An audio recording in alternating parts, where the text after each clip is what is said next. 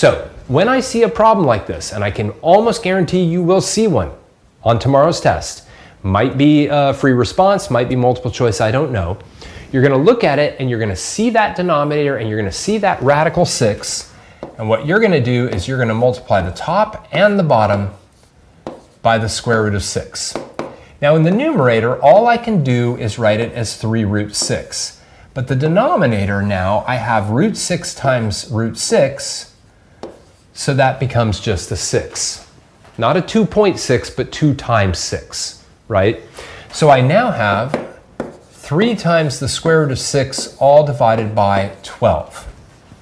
Okay, and that is definitely a fraction that now has a rational denominator because the 12 is a rational number.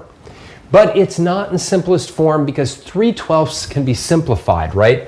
I can divide that by 3, divide that by 3, and now I have 1 times root 6, which is root 6, all divided by 4. And that is that fraction with a rational denominator and in simplest form. That also brings us to a conclusion of this particular review, right?